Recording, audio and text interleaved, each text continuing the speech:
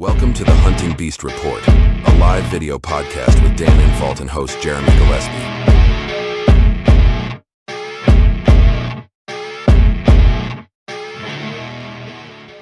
Today's podcast is brought to you by Stealth Outdoors. The off-season's a great time to rehab your gear, so head on over to Stealth Outdoors at www.stealthoutdoors.com to pick up some climbing stick wraps, cam buckle covers, platform cable wraps, or stealth strip rolls for all of your miscellaneous silencing needs.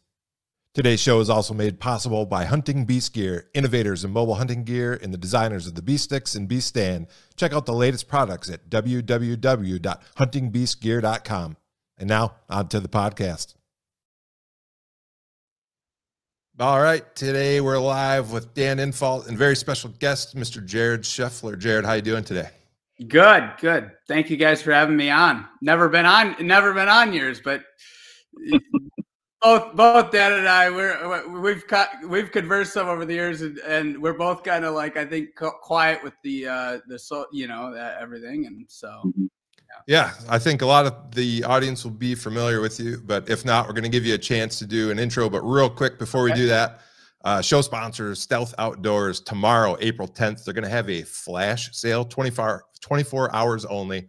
They're going to have 25% off the new Beast Gear Stealth Plaid collection. So the jackets, stealth strips are going to come in that same plaid pattern. That's new. Those are going to be on sale also. And then the smoke camo garments. So if you're looking to pick up some gear from Stealth Outdoors tomorrow, one day only, April 10th, check out the flash sale. So Jared, like I said, people that aren't already familiar with you, I imagine most of Dan's audience is, but give us like a 2-minute intro, who you are, what you do, and how you got to where you're at today.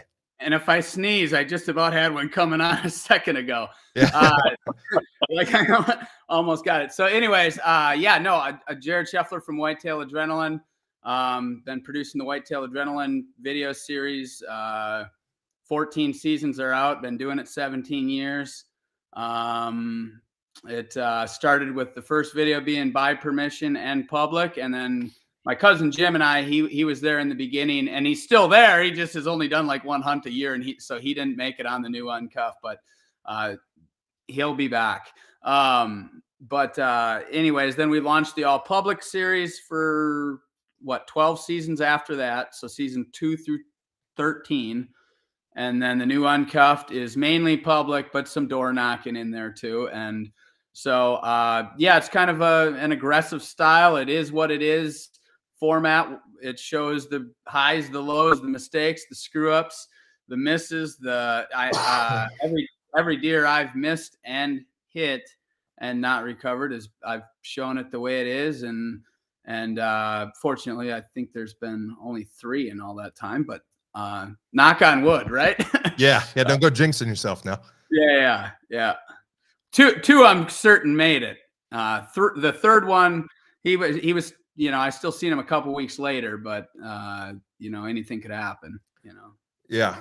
Well, one more quick admin note. Before we got started, Dan's speakers decided to go out. So Dan's calling in via phone. So if Dan's audio is a little weird today, that's why. And Dan's going to get some new speakers for next week. So Dan sounds a little tunnely today. That's why. Jared, so I want to start out talking about the importance of experience and how it hones your instincts over time. I saw in another interview you did that you said basically there's no replacement for experience or time in the field. So I think in the era of social media, a lot of guys get on, they watch Dan's videos, they watch your videos, and all they see is the highlights and the success. Well, you do show when you miss and things go wrong, but it still comes across like that's a snippet, right? That's a minute of video. So maybe talk about how long you've been doing this and how your instincts have been honed from all of that experience over time, and maybe give people that are newer out there some hope that that's going to come with time. Yeah, I would say this first off, there's still honing. Now every season there's still mistakes that get made, and it's just it's good, it's humbling. But I do believe that is true, that there is no replacement for experience. And then if you combine that with a realistic, like, where did I go wrong? Where did I screw up? Where did I make a mistake? That kind of programs that deeper mind. Well, what I call the other mind, which is your instincts. That's kind of what I refer to it as. So you use your conscience to dissect what went wrong. And then over time, you haven't pathologized bad habit or and you're not as likely to repeat them. Not saying it can't happen or you end up in a scenario, but that's why if you do a really good job of cross evaluating what went wrong or, you know, what happened there, I think over time, that's what hones those instincts, you know, and makes them more and more precise. And then you can really operate on like a feel basis more with good results. Maybe in the beginning, maybe not so much. That's where it's like really like you're consciously wrapping your mind around every little detail, but eventually you cross a threshold where you can begin to trust that more. And I think it gets more accurate, your decision-making going off the instinct. We've seen it many times as we've gotten older and more experienced. You second guess what your instinct's telling you to do, and you use the conscience to override it, and then you end up paying for, not, you know, it doesn't end up well there. And not always, but we've seen that many times. So that's kind of what that, maybe that doesn't explain it the best, but I think that's the reason why. And I was fortunate to get a pretty good, my dad didn't break it down like that, but my dad very much, looking back on it, he very much had that very adaptable. I never actually seen my dad use a tree stand. We'd go out to the woods. He'd be like, "You think you can shimmy up that tree?" And you'd have like 2-3 tree pegs in your pocket, you know, and, you know, that's it. That's it. You think you can, you know, get in that crotch of that tree. That's how I shot my first buck. It was a really tight crotch. I could only stand on one leg. I had to cross my other leg and, you know, put the other foot on the other foot. It was a tight wedge, but, you know, my max range with that bow back then was 15, 20 yards probably. And so it's like, I need to be in that tree, he said. And so, but my dad had that very adaptable, and he came in very, you know, over years, he got very experienced and had killed a lot of bucks. And so I think I adopted a good foundation kind of back then when I look back on it. And I did kind of, you know, go my own kind of, you know, different direction for a period of time before I started the videos, but I ended up kind of breaking from that. And, you know, it was still adaptable, but I tried a lot more of, I don't want to say necessarily mainstream techniques, but a lot of things that would maybe work really good on private land. I just found that it didn't work as well for certain types of settings, I guess. So I got a little long there. No, that's good. That's what people are here for, is to listen to you speak. So Dan, what about you? You talk about confidence all the time, and anything that Jared said there that resonates with you? I just keep thinking to myself about all these stalks he does. As far as confidence, I mean, I didn't catch anything in there that surprised me. I just the whole time you was talking about that, my head's spinning about all these stalks he does, because I fail at them all the time. That's where Jared has me really beat, because every time I try that, I see flags flying and deer running, and that has to be. It's harder to do in the swamps. you know. True. I don't hunt as much open terrain as you do. That's yes. really a fact. But when I go to the open terrain, I find myself trying to spot a deer, see where it's going, and get in front of it, because I really lack that confidence, because a few times I've tried it, I've failed miserably. I mean, it just seems so in tune, you know. Yeah. Maybe you can give us some insight on that. And, you know, that's mainly what you do nowadays. There's a lot of stalking, spotting and stalking. Yeah. So yeah. You can go into that a little bit for anybody that hasn't watched your videos. Yeah. Almost all the ones I think I've killed with a bow have been a spot and stalk. There's I'd have to think on the video series. There might be one or two or something where I was on the ground, not engaged in a stalk. I'm not recalling. Oh yeah. Well, I mean, a big one that I killed in Defiance. Well, I made a bad hit and then got him. I did spot that deer. He was on private. I got right on the edge where Chancey and I did. Chancey filmed it. And we did have to wait for that deer, try to predict where he might cross, if he would cross. And as luck would have it, he did cross there. So I guess that one rings a bell. You know, but most of the ones, stalking is what I prefer, is to get a visual and then kind of, because you're engineering a new plan on every situation. It's like, okay, and sometimes you don't have much time to like run all run everything that needs to, engineer that plan of how you're going to get it done. Sometimes you don't have much time. Sometimes you do have a lot of time, but it's a new setting and with new variables every single time. And that's one thing. And I think what got me hooked on stalking, when I look back on it, is in Wisconsin, when I grew up, you couldn't actually start hunting until you were 12 with, you could assist in, like, say, deer drives and stuff like that, as long as you were wearing orange, but you could not actually fire you couldn't get a license. You couldn't hunt till you were 12. And so I grew up in, on a small dairy farm, and got 5 brothers and sisters. And, hunting is big in my family. And my dad, that's a very, there's chore life, farm life, some fishing life, and hunting was something that really got ingrained in all of us. And deer drives was something that, that's what I grew up with, but I couldn't actually carry a gun until I was 12. So I would go, in the cornfields or whatever as a driver, and I'd peek down the rows, and then I'd like, okay, I can't, shoot them, but I'm going to see how close I can get. So I kind of loved that cat and mouse. I never did touch one, but I was pretty small and squirmy. I got very close once on a doe, and I think I kind of got hooked on that whole. And around the farm, there's always these starlings, which are the smartest bird, at least in Wisconsin, that Dad wanted gone off the farm, and they're super smart, witty birds. So I got really honed on like sneaking up on them, and I think I got because they don't let you get real close, at least not on that farm. That on our farm they didn't, but and all these other birds and things. Anyways, I think I got a lot of that, that stalking. And if anybody watches the videos, they see me screw up every year, still make mistakes. On the new uncuffed, there's a couple of flashbacks I did, and some in there. I've been fortunate. The last couple years, Uncuffed was filmed in 2020, but to come in and I felt like I was really on point. And that's another thing too, because I'm behind the computer editing so much, and whether it's myself or somebody else, I get to really pick every stock and situation apart.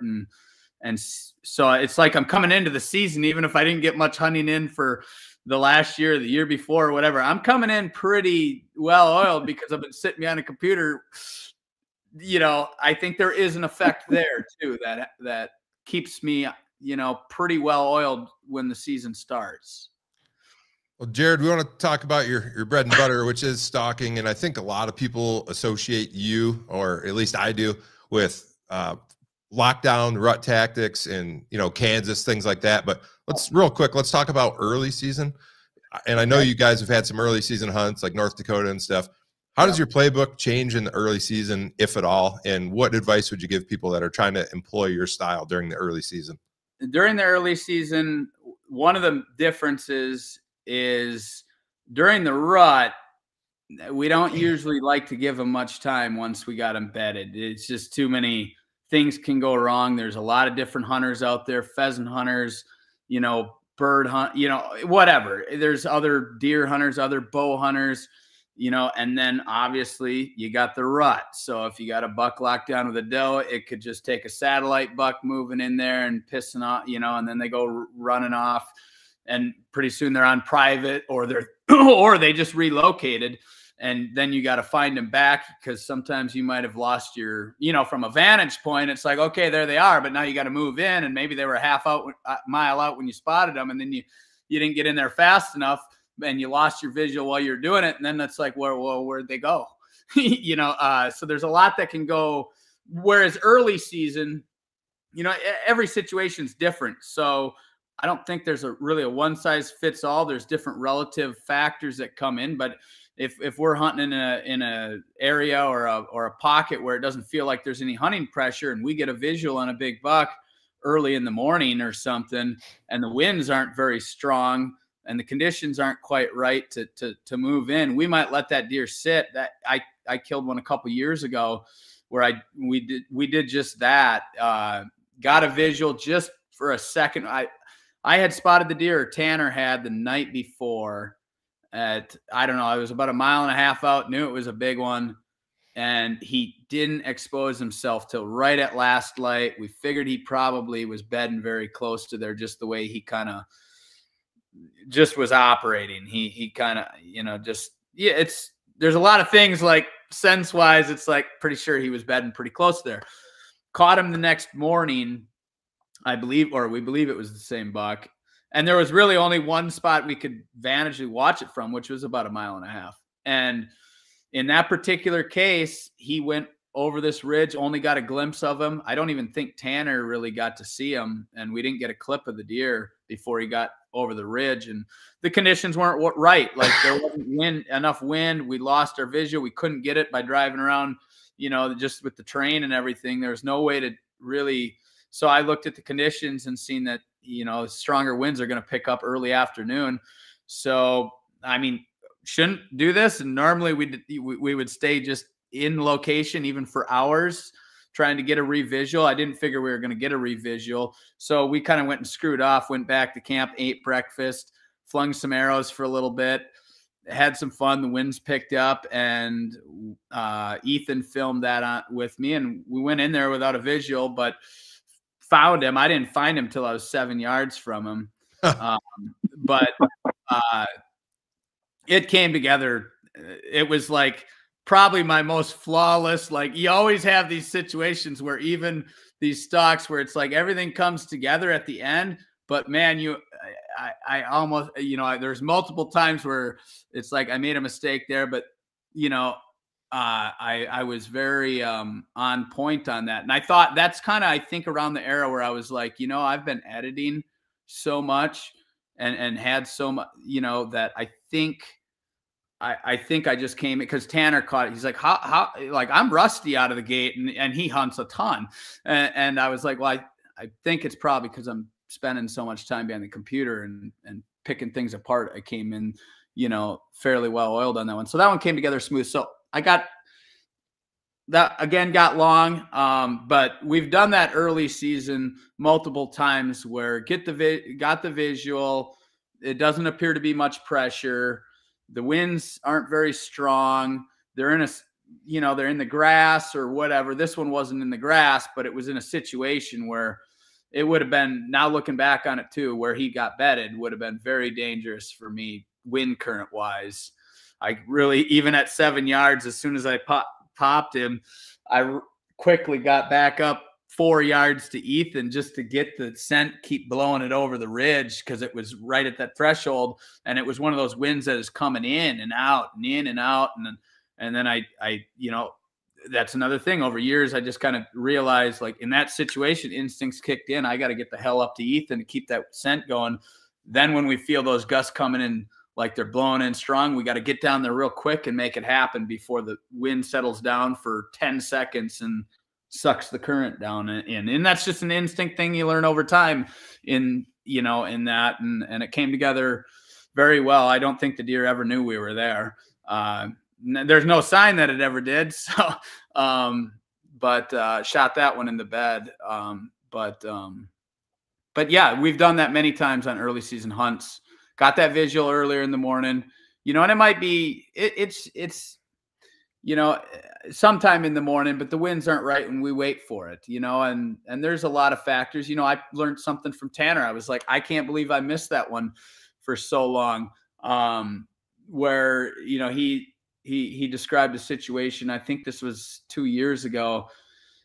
It was drizzly. He had the visual. It was raining or something. And he hung out at 50, 60 yards, waited just until that rain was going to stop, then quickly closed the distance.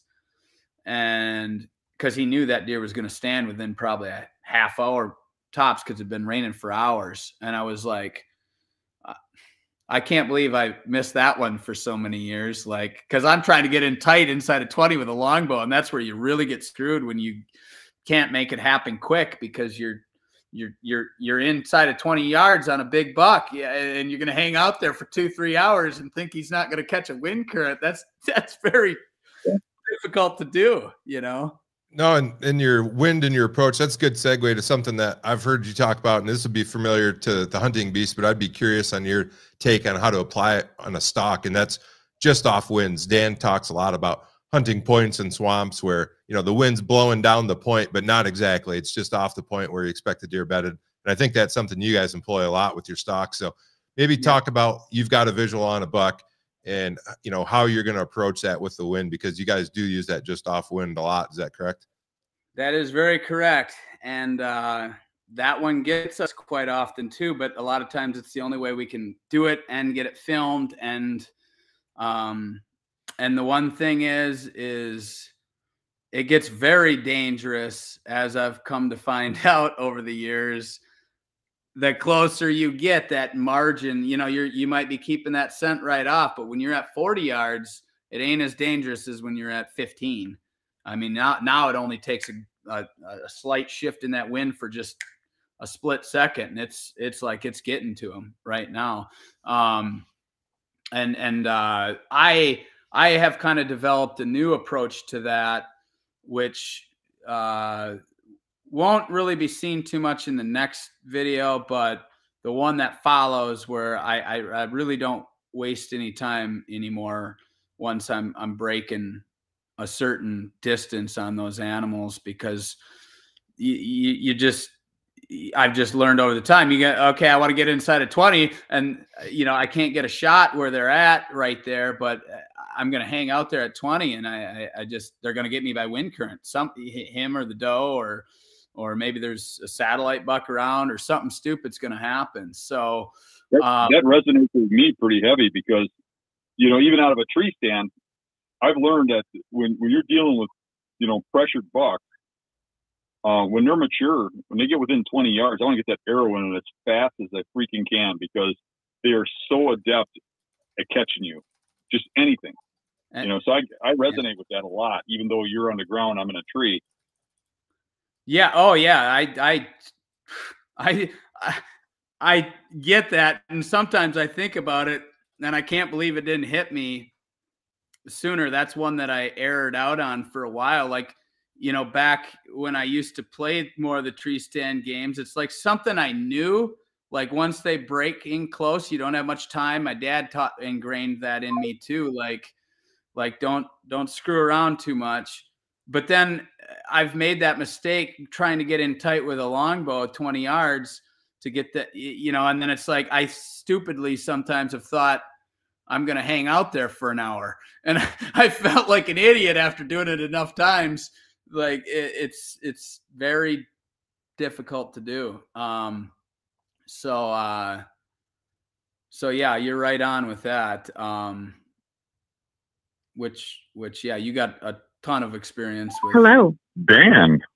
Well, I think we lost Dan for a minute. I'm going to try calling him back. Is that what's going on? Yeah, I think that's what happened. So we'll see. Yeah, you guys were looking at it. It kind of threw me off a little bit. I was like, yeah, sorry about that. I'll call him back in a second here. But you talked something there that you kind of stole my question, which was, how often are you trying to get within like your 20-yard longbow range versus what I would call like zone of proximity with 60, 80 yards or whatever, and then like letting the deer come to you?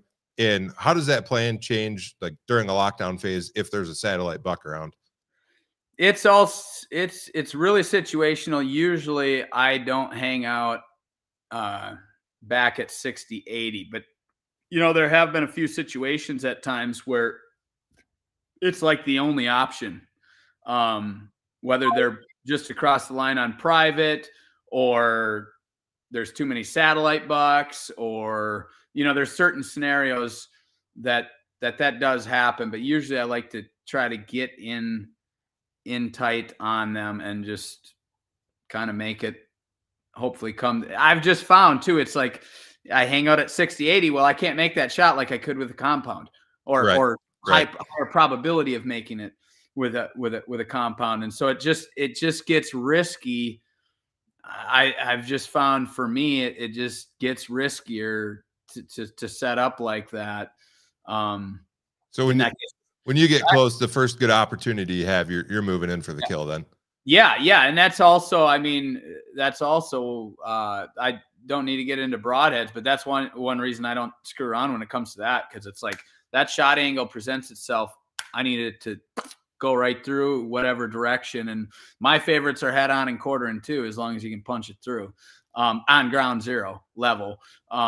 So kind of like Dan was saying earlier in the tree stand, I want to get that arrow in him. Once he breaks 20, I want to get it in him as fast as possible, because, you know, it's like as soon as those mature bucks, and I'm sure Dan will back me up on this, once they reach that age, it's the same thing that we were talking about earlier with the human mind. Their instincts get so programmed, and in a snap second, they know something's up and they're out of there. Yeah. You know? They're not hanging out like a 2 or a 3-year-old will at times or often, and like gives you a second or 2 or 5 seconds, you know, those, you know. Yeah, when you're that close, they don't hang around to find out. They just run usually. Yeah. And you don't know it's coming almost as fast as it happens, you know. So. Let's see if we got Dan back. Dan, can you hear us? Yeah, I can hear you now. Okay, I don't know what happened. We got disconnected. Sorry, my internet's going in and out. Sorry. Okay. So, Jared, you mentioned some things there. Dan, we were talking about when you get close, do you push the envelope, or do you kind of hang out waiting for an opportunity? And Jared said typically he likes to push the envelope, and the first good opportunity he has to get in and make the kill, makes the kill. And Jared, you mentioned there quartering to and frontal shots. And I think that's the thing, you know, growing up, hunter safety and stuff, a lot of people shy away from that. But from the ground, that's a deadly shot. So give people some perspective on like when you started taking those shots, what's maybe the max range you would take that shot, where exactly on the deer are you aiming on that shot? So, you know, fill us in on your experiences over the years with frontal and quartering to shots from the ground. Okay. Well, the first time was an accident, and that's on video on Regroup. And that was with Scott's bow. The first 5 years I used one of the other guys' compounds, which is a whole nother story, but he had it set up that year, and he was running expandable broadheads at that time. It was accidental. I was waiting. The buck had us pegged, didn't know what we kind of were, because we were blended into the cedar tree a bit on the ground. We heard him up ahead. We went tiptoeing in and didn't know what exactly it was. And there was 3 bucks, 2 younger ones, and then this pretty good 8-pointer. And he come right up the pipe like he'd kind of want him, but he caught us and was like, what the heck is it? He just couldn't quite make out what it was. And I was already at full draw, and I didn't feel good on the shot because it was a head on or mainly head on. Sure. And I had never taken that shot, just heard all the stories over the years, you know, about not taking that shot. And I was at full draw for a decent amount of time. And cause he was still trying to figure out what the heck that is. He knew something wasn't right as far as visually. That's the difference between, with a nose, they know what the hell you are. You know, in this particular case, he was just trying to get confirmation.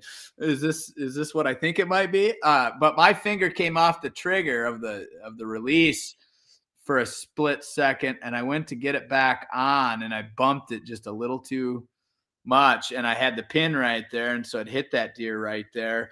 And even though it was an expandable head, and it didn't get that great of a penetration on it, it ended up being a very quick, you know, I mean, the deer ran to his death, and it was a walking blood trail. And I was all concerned about it on video, you know, at first. And I didn't, at that time, I hadn't seen he got into the cedars real quick.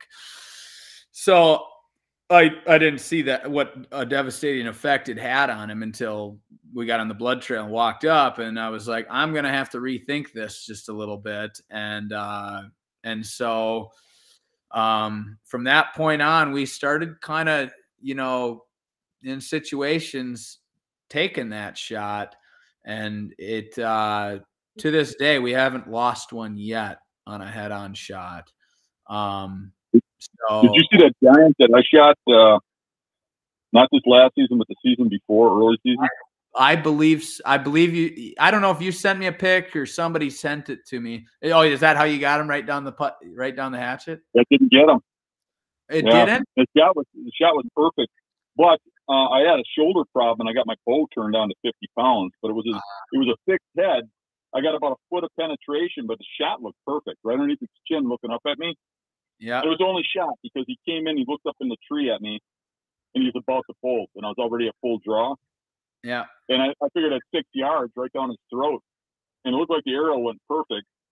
I got like 12 inches of penetration, had a lot of blood, and some of it was obviously lung blood, so I must have went to one side or the other. And I tracked it across 3 properties and lost it. Wow. Yeah.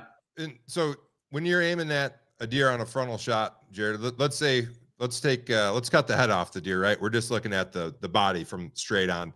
If you cut the head off, you don't even have to shoot it. It's already dead. Are you aiming center or lower third? I mean, I'm assuming you're not aiming upper third ever. It really depends on, as far as I'm going to put scenario into the compound, like into that situation for compound shooters. Cause it's a little different with a longbow. Like you just kind of process things just a little bit differently, or at least I do. But with a compound, that's going to vary depending on like, okay, does he have you pegged? What's his intensity level? What's his distance? How fast is, your bow, as far as what you're set up with, which that's another one that I used to get really caught up on precision accuracy. And I don't want to degrade, archers from getting too focused on precision accuracy, but I did hit one in that video in 2010, and I'd seen this happen, the deer reacting and dropping enough over the years on video. I had filmed before the video series too, but I had seen it enough to where I actually started tracking like how much they move, how much they move in relation to that arrow, as it's coming in out of a 70-pound compound. And I was just like, I can't, this was a buck that was 26 yards, broadside. He didn't even start reacting until I figured the arrow, I timed it. You can go frame by frame as the arrows, the shot, the video angles right over. So, the frame it's leaving the bow, the frame it's hitting the deer. And I went frame by frame, and I'm like, arrow had to be pushing 15 yards out of the bow before he even started the reaction. He got 10 inch, easily 10 inches of drop. And I'm like, I did the math, and I'm like, they can drop up to 2 inches per 10 feet of arrow travel out of a 70-pound compound, and that was just a full metal jacket with 100 grain, head. It wasn't anything radically heavy, like it was super slow. And I was just like, that drove me nuts. And it just I had to come to grips with that, because I had gotten I used to work in an archery shop a long time ago when I was 17. I got really fine-tuned on accuracy, shot hinge releases, the whole 9 yards, shot my first mature buck at 52 yards to the heart. Precision accuracy worked great there. But as I went on a little bit further and got more aggressive with these animals and different things, I started to see things where I'm like, if I keep putting eggs too much in that basket, I'm going to keep getting the same result, because I can't predict. And I mean, on the latest video, Tanner had one at 34 yards, which is a very dangerous yardage to shoot, and try to predict how much they're going to react, especially when they pegged, this buck pegged them, both him and the guy, Ethan filming in broad daylight. They're in the wide open. He's got to knock an arrow, get it drawn. And I don't know what this buck's deal was, why he gave him, rut, he's all rutted up, but, he sent the arrow, and the buck never even really flinched. He let it hit him, I mean, maybe got an inch, but that's, at that yardage, they can easily get 14 inches of drop easy at 34 yards after they got you pegged. And I'm just like, how are you ever going to fully predict that reaction? And so I kind of like good grouping. That's great, because then that's one thing that I'm like, okay, as long as you're grouping good, you're not sending flyers, I'm not too concerned, which is why I'm not too concerned with fixed blade broadheads. If you just spend just a little bit of time, there's plenty of videos out there that can kind of really teach people, you know, and I believe in there. I don't believe there's a one size fits all best for every archer or every bow hunter or every situation, which is why you have an industry. It's because this one makes this that works really good in this situation, and this one makes this, and or a broad range of different, you know, things.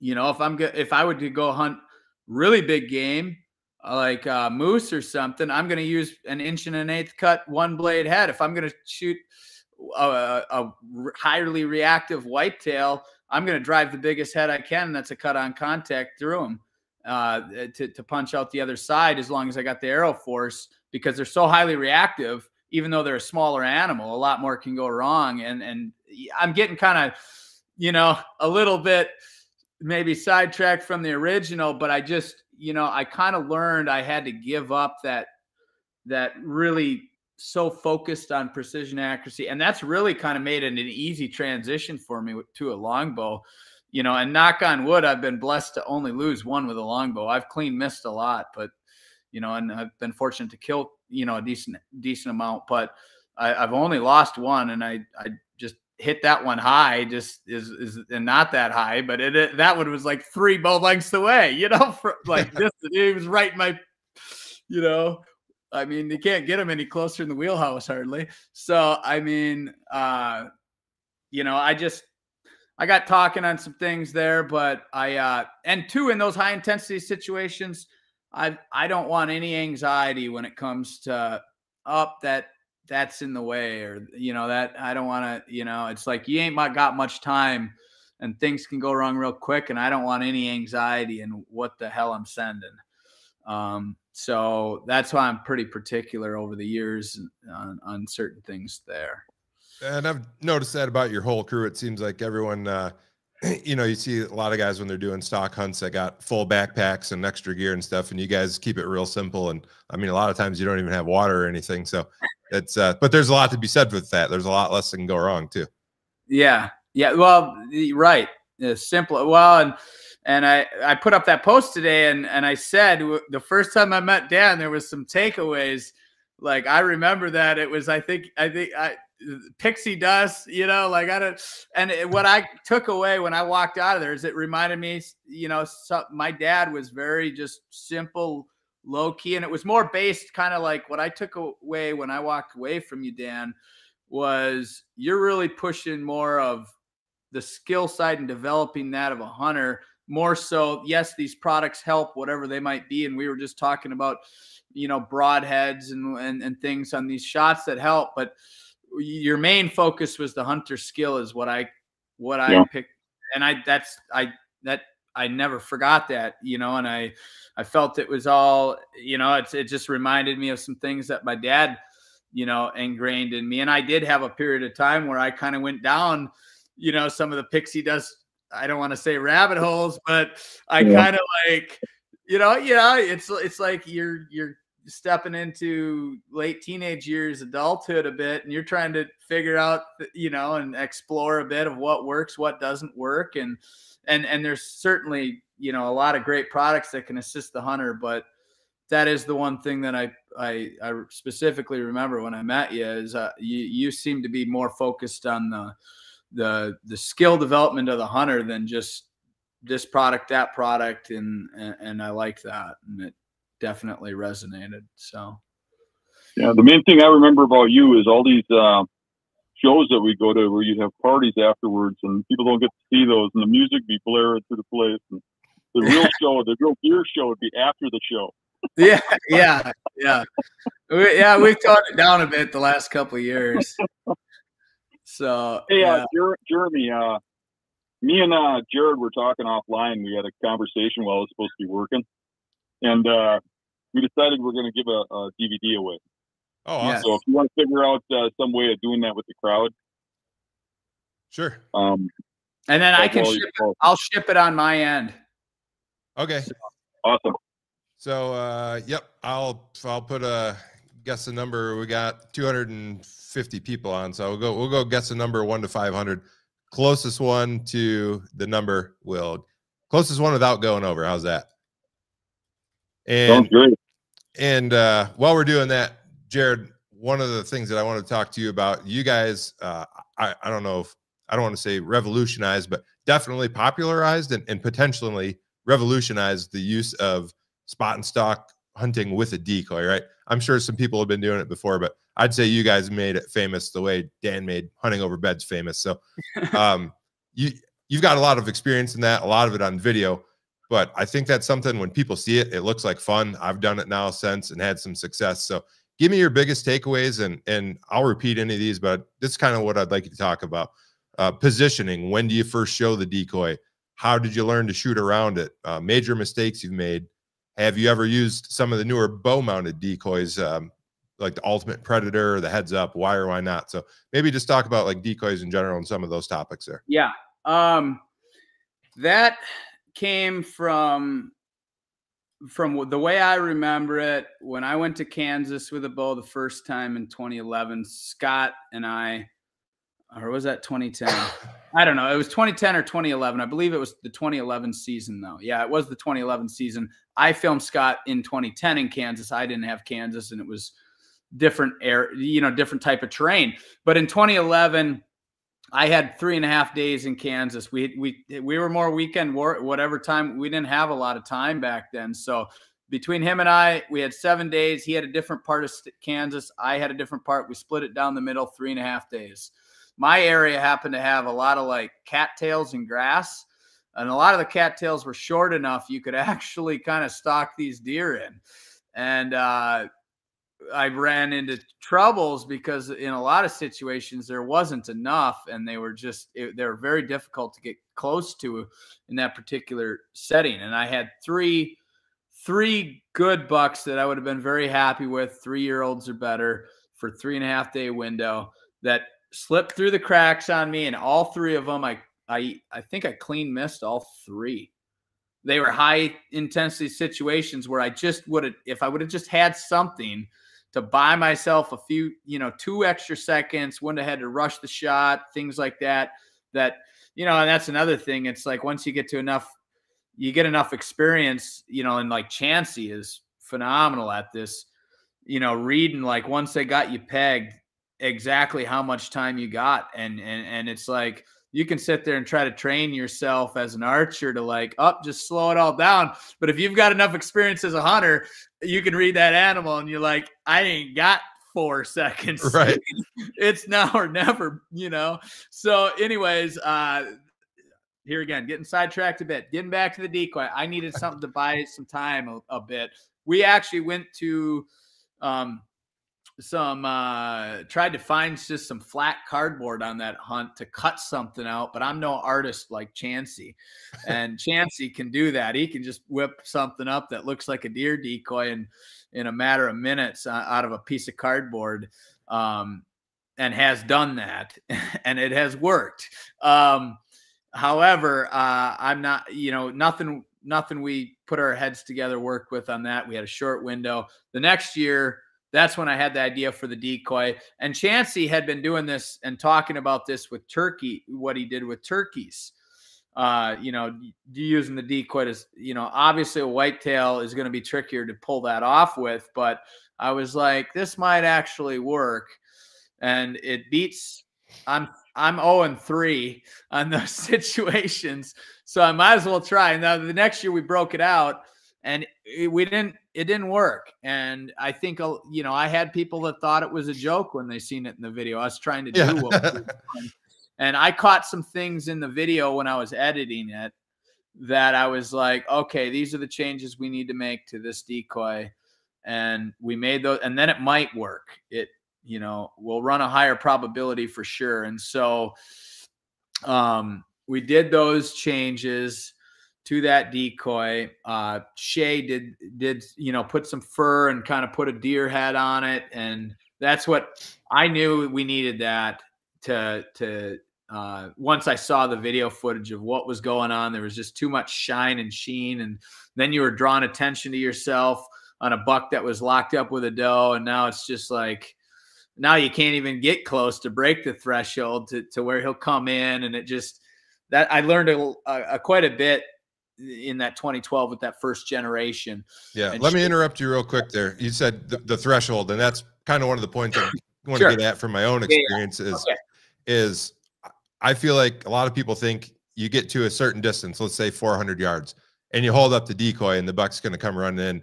My experience has been, if it's a buck locked down with a doe, you need to get close enough where that buck wants to fight you, because bucks typically are kind of like elk. You show a decoy too soon, they'd rather, or you call too soon, they'd rather push the does or the cows away from you than come fight you, right? So what's the distance you found where they're more likely to come investigate than they are to run the doe off? One of them special old ornery bucks that just loves fighting. Yeah. It's risky business. And that exactly what you just said there. That's one thing, you know, it worked really well for us in 2013. And then, you know, there was a few year period there where, you know, it was like, it's, you know, it's still just a tool that sometimes it's maybe not the best to use it at all. Sometimes, you know, it's like you got to read the situation and read the animal. And I mean, there's definitely many times we've watched a buck that's locked down with a doe that has satellite bucks coming in. And it's like, okay, this one doesn't let him get within 70 and he's coming. So there's my threshold. Now this one's letting him get all the way to 20, 25. I mean, you're not going to have, you know, or even closer on times. And that's that threshold. Every buck has a different tolerance level of what that threshold is. So sometimes you don't have those satellite bucks around to be able to gauge where that threshold is. And so I generally, if I'm going to use the decoy, I generally like to do exactly what you said. Go in as if he doesn't know you're there. Get as tight as you can before popping that up and break that threshold generally. Now, it won't be the next video coming out.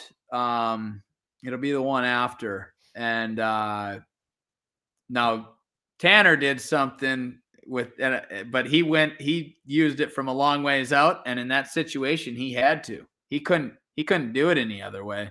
And it worked. He worked, you know, he did it you know, just didn't push things too much, but it ended up working. And he killed an old buck. It's not a high scoring buck, but it was a gnarly old, probably weighed 260 field dress mega, you know. Oh, wow. Yeah.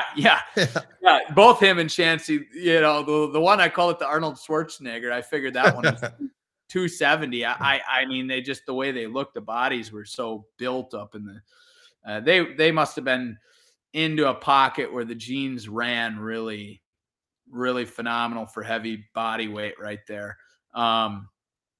But anyways, it worked on that. And Chancey killed one similarly to that as well. But yeah, as far as that decoy goes, it can burn your ass real, or watch my French here. We're live, right?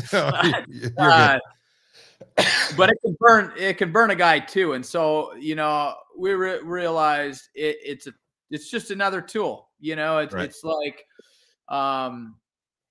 you know, it's like a grunt tube or a snort wheeze or a rattling horns or whatever it might be. That's a tool bag for the hunter. It's like not always going to work, not always going to be the right situation to use it. Timing's got to be right. The doe can't be too edgy. If the doe really loves the buck she's with, she's going to be like, she's going to see it coming from a ways away and be like, I'm getting out of here. I don't want nothing to do with this. Maybe she's been irritated by a bunch of bucks that she didn't want to be with. And then, you know, this buck she found she liked, and she's sick of pissing around and she just doesn't want to deal with it. And a lot of times the doe is the one that doesn't like, you know, doesn't like it. But we've seen it flip the other way too, where she's like, maybe not too, you know, maybe she's still trying to upgrade with the buck, you know, and she's like, ooh, who are you moving in? You know, like every doe's different, you know. So we got questions in the chat, and this question I had too about calling. So what's your experience with calling in combination with the decoy specifically? Chancey does that a lot, and Chancey is a phenomenal caller and has a lot of experience, and he is way more mastered in that art of calling, when to call, how to set up perfectly for, you know, the scenarios, read the animals right. I don't generally do a lot of calling. It's for one thing, I like the visual, the stock side of it. So not that I haven't, I mean, I haven't done a ton of calling. Well, I take that back. I mean, I've done enough, just not as much in recent years. You know, the first video I rattled in a few bucks, called in a few bucks. That was kind of a unique situation where there was a pocket of does 300 yards away, and I'd watch these bucks come off this hill, and I couldn't hunt there. I'd rip it up with the rattling antlers. And after they went and checked the does and found none, they heard that in the back of their head, and I just planted the seed and they'd come in. And so it worked, you know, but Chance is really good at it. I've watched him call him in from 400 yards out with just a grunt. You know, he does it internally. So he can really beller at him and really read the animal well. I did have a situation, and that's on the video. I don't think, maybe I had the decoy set for that one, but I called a few bucks that all came in off this ridge, and none of them I was really interested in shooting, but they all kind of wandered back to that ridge, and that was an indicator to me that they were satellite bucks, and there was probably a shooter up there in the timber somewhere locked up with a doe. And so we spent some time dissecting in there to find, and I ended up, that was like 8 hours in the timber, but I ended up getting that buck, finding them. We lost, you know, and here again, we lost visuals 3 times because satellite bucks would come in and jive, and they'd go reposition, and you got to go re-find them back and whatever. But I'm getting sidetracked. I don't have as much experience as Chancey has on that. He loves to take that decoy in, you know, into the timbers, and, you know, when he's not in the prairie settings, and does a lot of calling. Now he hasn't rattled in any mega giants. He's always seeking for a mega giant, and killed one with that. Although in that resurgence, he should have had about a 215-inch buck, cold turkey. I shouldn't bring it up. He didn't. He just, the first day out there, just cold turkey, walks in there, had borrowed some antlers, forgot his antlers back in Iowa, found some guy at a gas station to borrow him some dried horns, and he didn't have a lot of confidence in the antlers, and he did a set, and he is so on point when he calls too, like not doing this. And that's why he was so pissed and punched a tree, and but he got caught on his phone when this buck walked in, and it was so close to getting him. But that would have been a mega giant that he would have called in, and he's definitely called some in, but I don't recall. Usually he's getting in there off of visuals a lot of times, but he's very good at calling. We had one a few years ago. It was, you know, probably a 175-inch buck. That one, I was filming him, and he called that one with a grunt from 400 yards at least out. Read it. We didn't have a lot of time, no time to get ahead of the deer, and he had him coming in, but some things didn't work out. So that's on, I think, the ride video. I don't know which one, somewhere back in that era. So. No, good points. And Dan actually had quite a bit of luck with the grunt call last year, right, Dan? Yeah, I did quite well with it. Every time I'd play a tune on that thing, a deer would come running. So last year was a pretty good year. But, that was the one Scott Buckley said didn't work too, right? Yeah. He borrowed me one because I forgot mine. I went out and hunted, and I was bringing my grunt call on. I was having some action when I'd see a deer pulling it over, and I get to my tree one day, and I got into this little thermal hub that was way back, and found where there was some really good sign. And I'm sitting there, and I turn around, and there's a booner walking in. And I reach for my grunt call, and it's gone. Then, so Scott had borrowed me one, and it worked out quite well. I mean, I called in a booner that first. I actually, me and you talked on the phone about that buck. I wounded it. Yeah. And then the day after I called in that booner and wounded in Iowa, I got pissed about losing them. Yeah. And I went back to Wisconsin, powdered in my hands for a day, and then finally wiped myself off and went out hunting. And the very next hunt, I got a 170 walked in here. Yeah. First, actually, it grunts in some trees, and I grunted back with that same call, and it just came walking right out to that call like nothing. The deer. But you know, you were talking about the calling and decoying and stuff, and I think a lot of people in the audience probably don't hear it as the way that I'm hearing it. They're probably hearing this glorified thing where, you know, I could just take a decoy out there, run up, put it out, and the deer's going to come running in. And actually, I mean, it probably fails more than it succeeds, but it's, I mean, tell me if I'm wrong, but I would say that if you have the opportunity, you're sneaking in there and killing that thing without the decoy. And most of the times when you use that or the calling, it's good you have to in that situation. Yeah, a lot of times well-rounded and be able to do all different kinds of things to kill these deer. Yeah, yeah. A lot of times it is that way. And as you were telling that, I can't believe I forgot about this. I filmed Chansey on not the next video coming out, the one after. And that's a situation that what you just described there, he had been on this buck for four days, and just he just wouldn't get on public. This buck wouldn't. And the first night he had him, he didn't have permission. He had him just across the line. He didn't have permission yet. He hadn't contacted this guy, and so he couldn't take the shot. He ended up getting in contact with the guy, got permission to, you know, hunt there if need be. And anyways, he was on this buck for 4 days, and TC filmed up until that point. And then the last day, he had to go, and I stepped in for that last day. And as luck would have it, of course, right when TC leaves, we get our opportunity right at first light. We got on a spot, and Chansey just read the animal. It was too dark yet to see. It was, you know, if it was this buck, he read the situation. He's like, he lost his doe. He's done with his doe. He's on the move. We're going to lose him potentially for days or weeks with where he's headed. We got to go now. We don't know if it's him, but I think it is. And we didn't have, you know, it was one of them deals. We got to get there right now. He's on private, but it's the uncuffed private, right, that borders the public. We come in on the public side, got there just in the nick of time to verify, yep, that's him.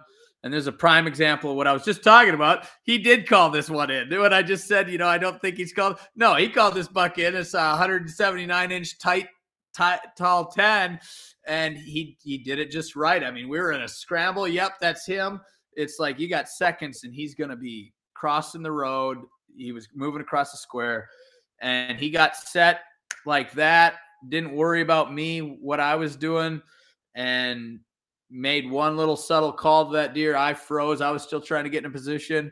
The deer looked over, and then Chansey's really good at like reading all those subtle, you know, like, and he called it like a buck as soon as that deer licked its lips or something. You know, he was just like, he's gonna come. He just hasn't made the decision yet. I'll get him, you know, and he hooked him, and that buck come, and he had a 12-yard. He crossed right onto the public. So, and he could have shot the other side of the line too, but it was cool because he was like, I don't know, 5-6 yards from the public line. Chansey was, and the buck ended up crossing right there.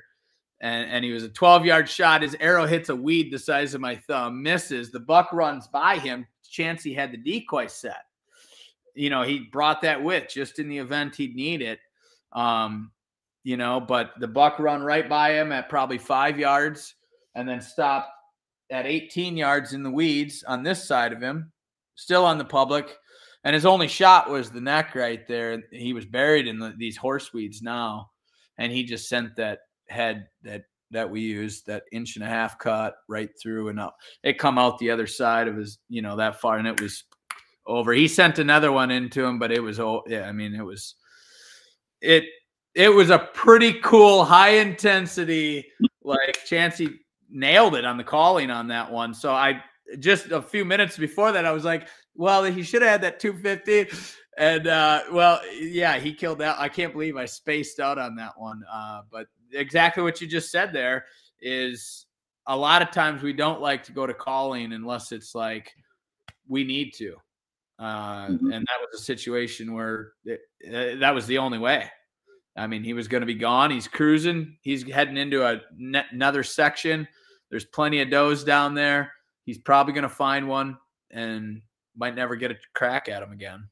So you guys don't have a lot of low intensity hunts as far as I've seen. Yeah, they get wild out there sometimes, but that's the, I mean, that's what keeps it addictive for, too, at times. But because a lot of crap can go wrong, So. Yeah. Well, Jared, let's do 2 more and then we'll start fielding some from the audience. Yeah, so, for sure. One of the things that I want to talk to you about was, and I've heard you mention this, but I think it's an important point and it's not a very well-known point, so I think it's worth mentioning again, is you've talked about bumping bucks with a lockdown doe, giving them 30 to 45 minutes, and then they're ahead of you within, depending on the terrain, 100 to maybe 500-800 yards. So talk about that and maybe a story or two of where you've done that and then successfully got back on that buck. Yeah, that's mainly in like timber stuff, and I'm not going to say that will work every time. Every situation's different, but sure, we've ran a very high rate, and it was an accident the first couple of times. The first really good stock that I think we had on video was that second year. It was that we launched the second year season where we launched the all public land season. I was still running some tree stands back. We did those first few seasons. We played the ground game some and tree stands, jive, and I took tree stand in, and 2. Andy was filming, and I was hunting. Took 2 10-pound tree stands in, way back into this pocket. I had drawn an Iowa tag, and got in there, and within an hour, it was kind of already a shit show. I hadn't been in there, so I parked on another road. I just looked at on some, well, actually I didn't have the aerials. I don't think, maybe Google Earth, but I mean, that was back in 2008. I remember having a book that just showed me where the public was, but I think I got it pulled up now. And Iowa Sportsman book, I think is what it was called. Yeah. Sportsman's Atlas or something. But anyways, I tried to come in from one road. Well, they had just gotten a bunch of rain and I couldn't get over, I was just bombing in this car, didn't have a lot of room in it, didn't think I'd need hip waders or whatever, because it was just a little ditch is what it looked like on what I needed to cross. Well, no, it would have been up to my neck. So, can't take camera gear in there. It just, so we ended up back coming around this other section and had to walk in, I think about 1.5 miles, 2 miles. Well, I know it was over a mile. About 1.5 miles, 2 miles route in. It was a big section, bigger than your normal 1x1s. And took the tree stands. So it's like 2 hours into the day, but we were kind of a couple 300 yards from where I wanted to get, and bumped what looked to be a big buck on a doe. And they went running in the direction we were headed anyway. And we didn't go too much further and put up the tree stands quick. And just, even though we're 1.5 hours, 2 hours, something like that into the day, let's just set up shop here for a little while. So we did for about an hour. And then I got cold. I was about 150-pound body weight back then, didn't have much body fat, and get cold real easy. And so I didn't pack enough clothes, and I was like, I'm bored, I'm cold. Let's go check this piece out. Let's snoop around a little bit and see what it's about. And I don't think we went 100 yards that direction of beyond, where our tree stands were in the direction that buck and that doe went, and boom, pegged him. And then we had to, figure out a game plan. I think there were 6 or 7 satellite bucks throughout the day that we had to jive and weave around and lose our visual, do a big, like 500-600 yard loop, come in at another angle before I think we ended up, if I remember right, after we did that, I think we had to back out because the wind direction changed or something on us. I can't remember. It's probably in the video. But anyways, it took a good portion of that day. I think it was 5 hours or 5.5 hours, if I remember right, on that whole playing that game from the time we had the visual to when I killed him. And where was I going with that? I can't remember exactly where I was going with. Oh yeah. So that was, and I didn't put it together then. The accidental bump, you know, like when we climbed out of the tree stands, I wasn't kind of in my head. Like I knew a big buck could, but I hadn't actually like processed, you know, like put it together as a possible, like I figured they kind of kept going. There was also like a river, not that ditch I was talking about, but I was like, it didn't really cross my mind that they were just beyond. And we ended up killing that buck. And then we ended up doing that a couple of times on accident. And then I started thinking about it and I'm like, I think I was on a hunt and it was complete lockdown, just dead as shit. And somewhere in there, I was like, I'm just going to walk. This timber's open enough in this particular case. I can cover a lot of ground and I'll get my visual because it's open enough that I'll get my visual to confirm it's a shooter. And that's when we kind of started implementing that into the woods at different times, mainly during lockdown when it's like, I need to cover ground. I only got a few days or whatever. And they're definitely locked down. I'm not even seeing satellite bucks anywhere, nothing. I'm going to go cover ground. And, you know, if it's a timber style hunt, we'd cover ground. And then it's like, what we always found is the direction we last seen them when they're locked down like that, they were 100 to 400 yards. I mean, I've seen them barely make it out of sight in the timber. And so we just put on the brakes for half hour, 45 minutes, let them calm down from the direction they ran, assume they're just up ahead. But now it's like this little pie plate, you know, it's different, you know, by the time you get out of rut or even, you know, now they're doing the loops and the big swings. But when they're locked down with that doe, it's like they headed in this direction.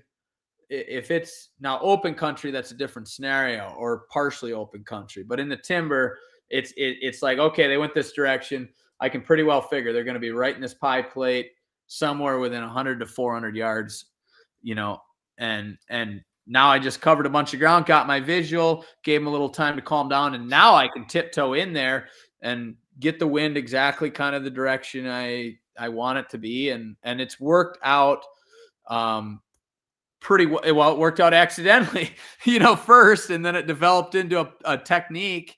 And I've had other guys implement that have gotten a hold of me during lockdown. And I'm like, you got nothing to lose. And you know, go try it. And it has worked for them. I'm not saying here again, it's another technique that sometimes, you know, now Tanner has done this in the plains of Kansas. When they get into full lockdown out there, it can be a son of a gun to find a big buck at different times. You know, once they get into that full lot, it can be gangbusters, and then they get fully locked down. It's just like, it's pretty open, but where the hell did they go? And he'll go walk a damn ditch, you know, that he suspects something might be in. You know, one might have a you know, doe pegged up, and he's done this on his own more so before my videos, where he'll just go walk and he's done it on the videos too, but I know he's killed some this way from what I recall. Definitely was a strategy that if some other things didn't go wrong, you know, I can't remember the details on it all, but he'll go walk them ditches once they're in full lockdown and he's, you know, not getting them from the vehicle in those open prairies, and blow one that he doesn't know exists out of a ditch, and then just watch it run for the next mile and a half. And then he'd make calls, you know, or stop into who owns that property and see if he could get permission. Now he's got his visual and he can spend the rest of the day on them. So, I mean, it's not necessary, you know, like in the timber, it's this pie plate. It seems like they're kind of going to be right here. In the open country, that's another technique that can work, but they're going to go a lot further and they might start looping a lot more and stuff like that. So, hope that kind of covers that one. Yeah, and I don't know too many hunters that wouldn't take the chance. If you imagine, that's a question a lot of people have. Yeah. Yeah. The amount of time to produce it the way that I want to produce it, we were talking about this, I think, before we went live, like, you know, getting you know, talking about the audio and everything to produce it to what it ends up being. There's no way I could ever justify taking that you know, I could do some other things for YouTube that are easier to produce, but to produce and keep it that way, it just takes so much time and effort and energy that there's just no way that I can see right now to bring it back without reducing what it is. It's like you want to push the limits and, you know, get every ounce of quality you can out of the audio.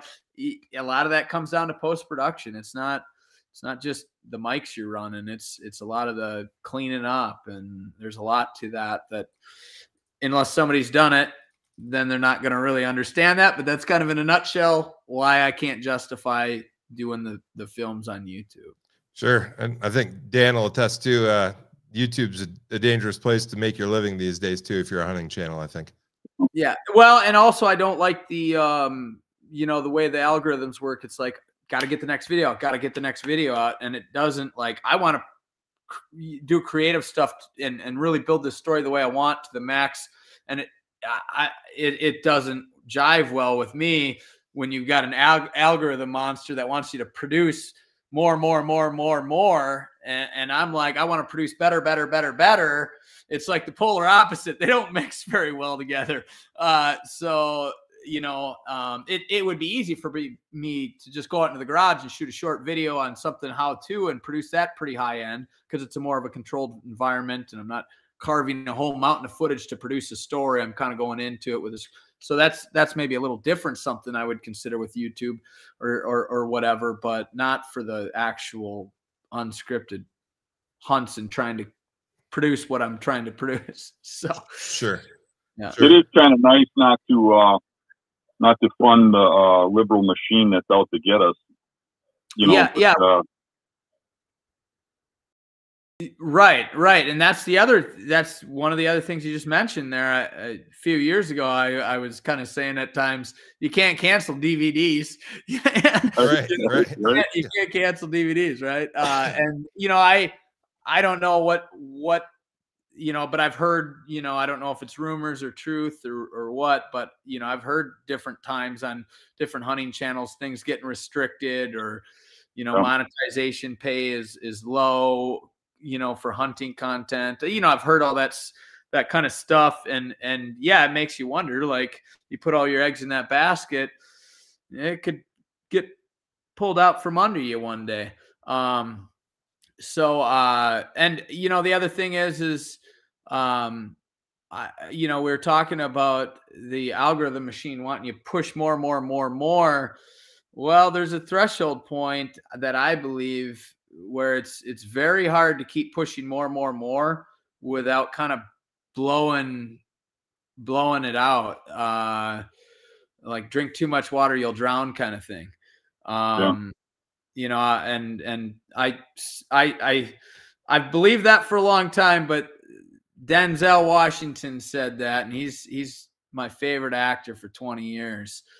Is Jamie Foxx asked him, "Why don't you do more movies?" And that was his response. And I was like, that's a better way to put it than what I've had kind of in my head. You know, I mean, and there are certain ways, I think, to get around it, but you know, and be producing more, but it's got to be new stuff and new characters and you know, to keep it going, you know. And I mean, there are samples out there, you know, Deadliest Catch, that show was only rated to last 3 to 5 years. And it blew their minds that it, you know, when Discovery Channel, you know, they slate these shows like what the lifespan of them is going to be to hold people. And that was only slotted for like 3 to 5 years before they were going to, you know, they're going to produce it for 3 to 5 years, blow it out of the water. And then that would be it. But it held, you know, it's not what it once was, but it still held long enough that I think it's 23 or 24 years now. You know, but you see these samples of different shows and different types of shows. They're real hot, but you're watching them all the time. And then it's not as, you know, interesting, you know, it's not as adventurous as it was the first time you watched it, you know? So it's, you know, it's something that I think that could definitely apply on the YouTube side when it's almost like algorithmically wise pushing you to more. It's like, and I don't want to say YouTube doesn't care, but they got enough creative new talent coming up. Like, more and more people want to have a YouTube channel, that there's no shortage of the next channel and the next channel. So it makes sense why they would produce or gear it towards more. So, and I'm not trying to beat up on YouTube by any means. I'm just evaluating the pros and cons, just like there are. I mean, there's some cons to doing DVDs in 2024 too. You gotta have one of those Whitetail adrenaline machines. I heard that's what they call DVD players now. Yeah. Sony makes them. Yeah. Yeah. We got a question here from Hub Hanger. Says, if you had 1 hour to hunt all season, when would it be and what habitat type and setup? Ooh. If I had 1 hour to hunt, it would be probably, I don't know if I could pick a day, but probably November. Well, based off of last fall, I only got a few days in, and I was fortunate I did not kill, but I got on 4 shooters, I think, in 3.5 days. And that was mostly timber stuff. But the problem with the prairies is you can get into some really big deer, but you can have days and days of not getting, if you're strapped just to public or some door knocking. That when you said an hour, that would be very difficult for me to do in that. Whereas, I think there's some pockets I could potentially, but an hour doesn't give you much time, No. I almost pulled that exact thing off this year. My buddy TC that does some filming, he hasn't filmed with me a ton, but we walked in cold turkey into a piece of timber and without any visual or anything. And I think it was about 40 minutes or something like that. And I caught a little glint. It was some cedar tree, some cedars and thick stuff down, pretty thick, but there was little pockets where you could see 60, 70 yards out at times. I caught a little glint of, a deer pass. I didn't know what it was. And it took about 5-10 minutes and picked up on it. It was a 160-inch 9-pointer. Now, I didn't get him. I probably would have with a compound. It would have been a pretty easy deal because he ended up pushing this doe that he was with. And he was all fired up, doing that, the heavy grunting and many times. But we only had like a 5-6 mile an hour wind. And I was about to just back out, which is something I almost never do for the day because I felt like she was just coming into heat and it didn't appear to be any pressure and it was midweek. So I was going to back out, and I wish I would have about 5 minutes sooner because we had the wind right. But when it's that soft and I got to get that tight on them, I'm trying to get inside of 20. It's just, you got to go so slow. And then you're trying to get into 20, even if you got the wind condition 90% of the time right, or 95% of the time blowing perfect. It's almost impossible. So I was just like, if we get out of here, and that's what my instincts told me. And that's a prime example of what we talked about earlier. I sat there and, overthought it. And if I would have just trusted my instincts to get the hell out of there, and we were on our basically slowly backing out, so we'd go undetected, and he caught it. He caught the scent, and I was like, son of a gun, because now, good luck. He's not probably going to drag her back in there or let her back in there the next day. I mean, he's an old, I don't know if he was 6 or 7, but he had that everything that looked like, a deer it wasn't a 3-4-year-old buck, Sure.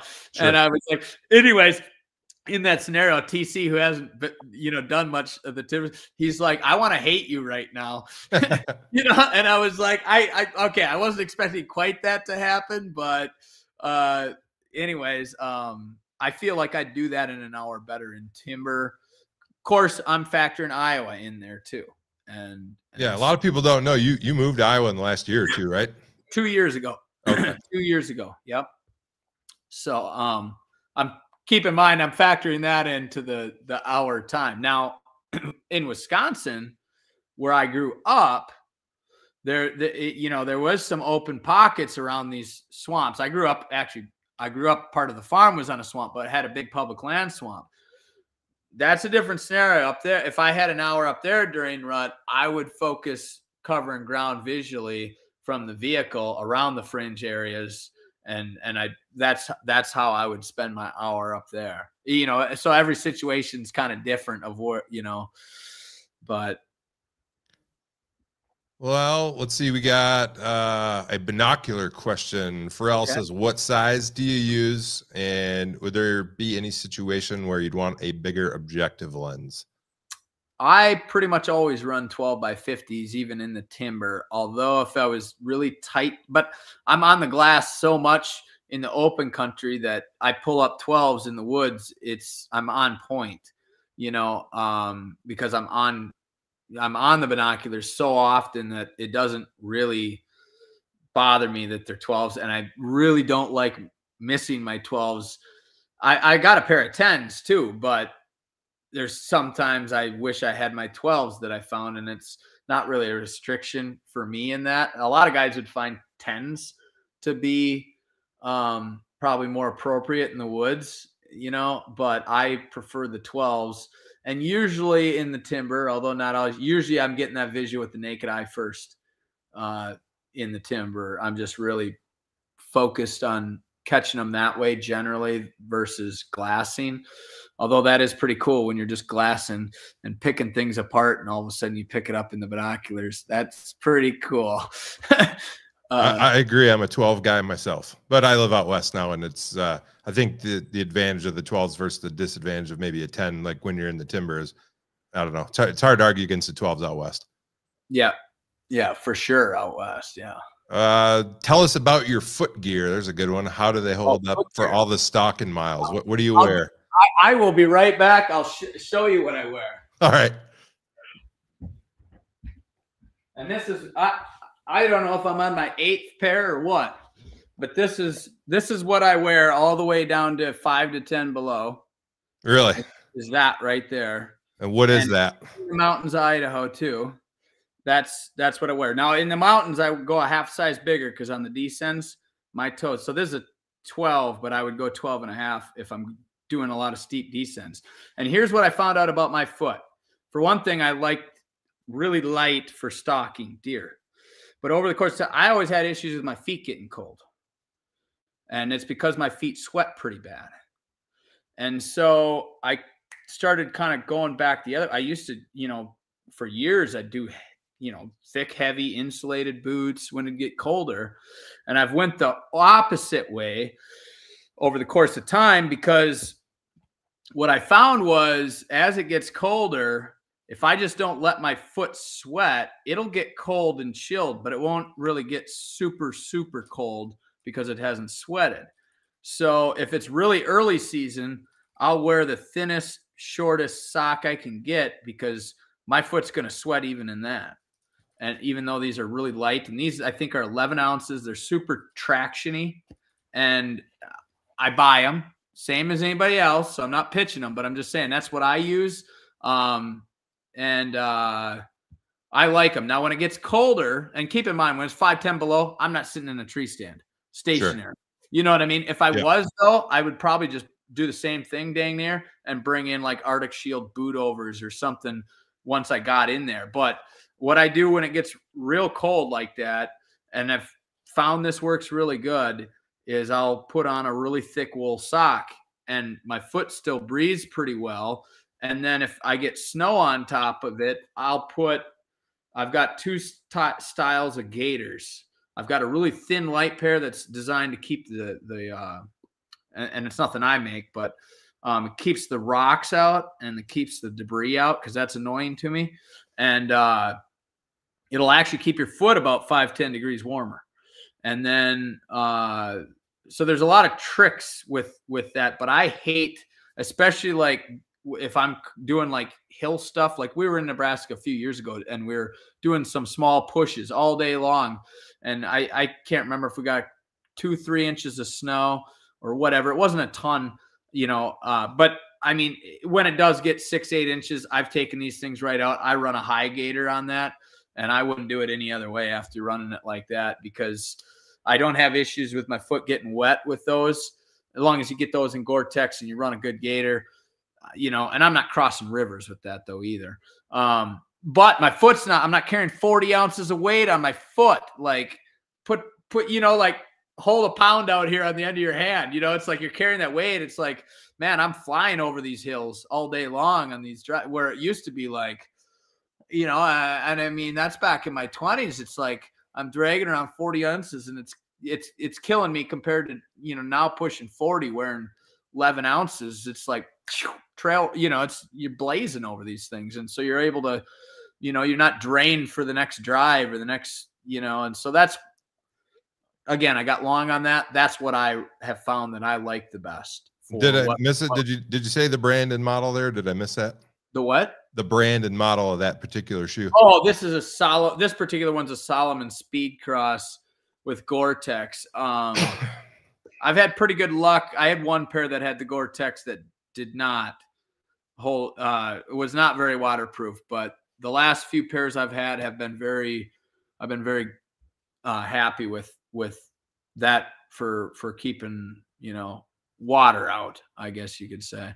But yeah, that's all I'll run anymore, unless it gets real cold and I have to actually go to some real boot on. Yeah. And I got, you know, I got some Danner elk hunters, and I used to love those boots, but it's 40 some ounces of footwear, and it's like my foot's still just as cold because it's sweating, if not colder.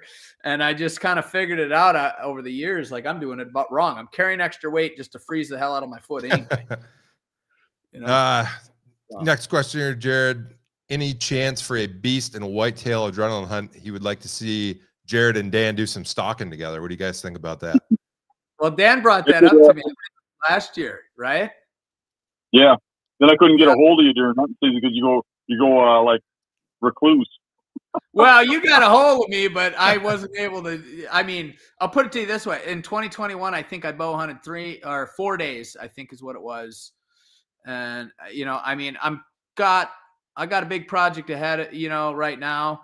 Not as big as the last one and much further along. But once I get through that, I'm not going to take on, you know, projects of the scale of this last one because they're just too big. And I'm not even getting out there hunting much. So then we can do something like, I mean, I think that'd be a lot of fun. And I'm sick of the prairies anyways. So I know you mentioned something about like a timber, you know, deal. And I'd love to do something like that. You know, 5 days, 6 days, 7 days. If you pick early October, I'm probably going to get my ass kicked because that's not really my jam time in the woods, or hasn't been traditionally, but that's fine. I'm not, you know, I mean, it'd be fun. Well, you pick a rut and I'll probably get my ass kicked. I don't know about that. But who cares anyway, right? Right. Right. You know, that's the thing is it doesn't really, you know, we just have a good time. So. Right.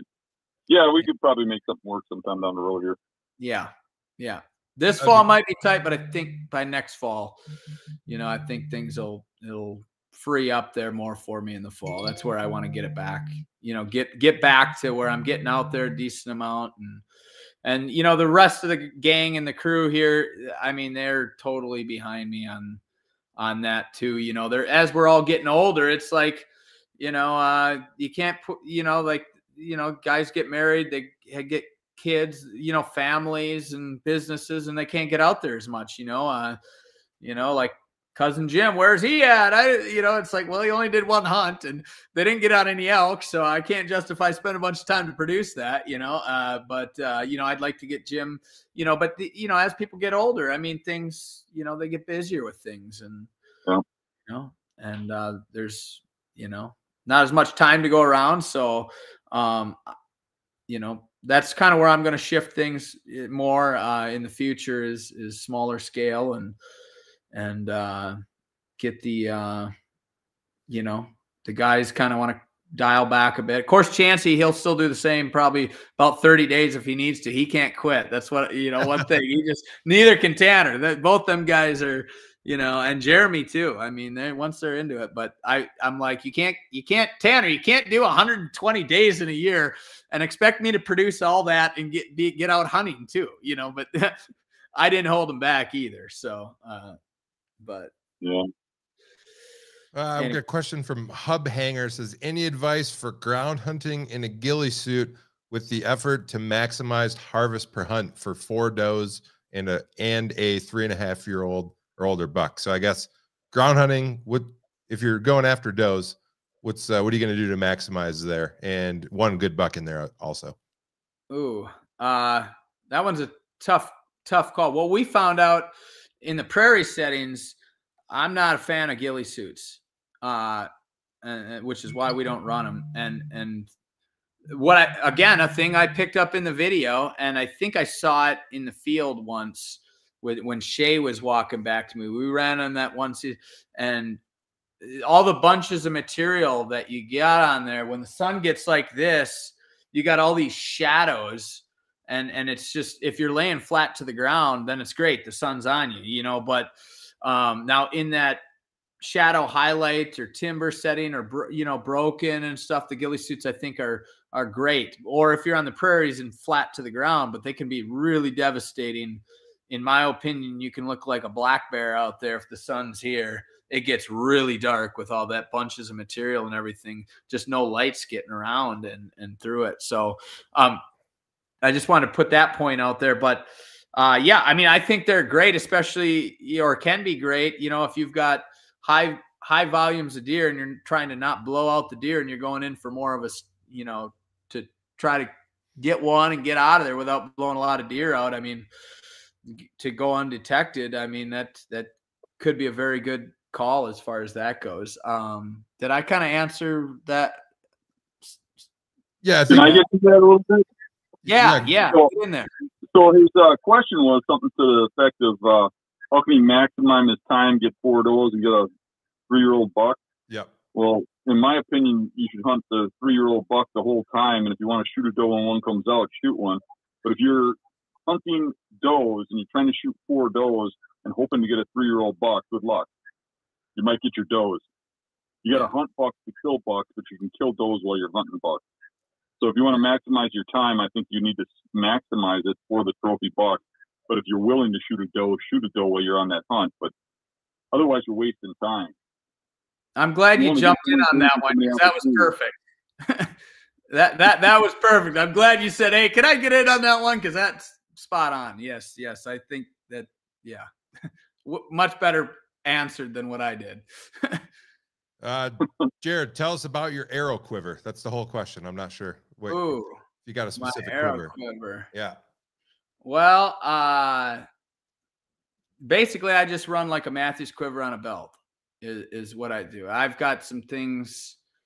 I've made some different things to make it a little more, I guess, functional for me out in the field.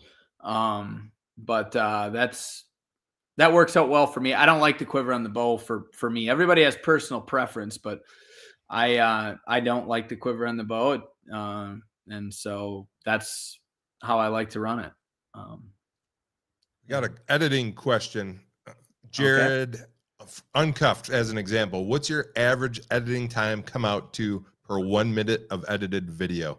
So how many minutes or hours are you spending for one finished minute of video? Boy, we'd have to run some math on that. I know between Andy and I know we busted 5,000 hours edit between Andy and I on uncuffed in post-production. I would venture to say probably closer to 6 on that. And which I know that sounds extreme, but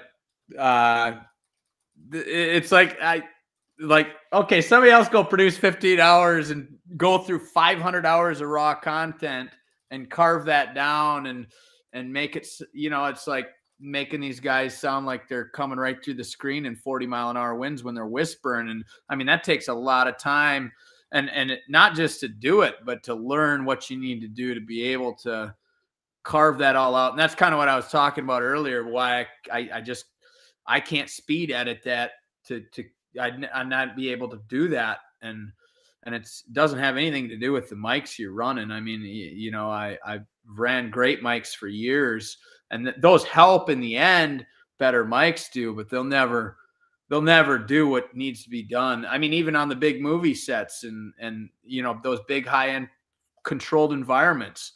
I mean, you wouldn't believe how much time gets spent on post-production on sound, and those are controlled environments.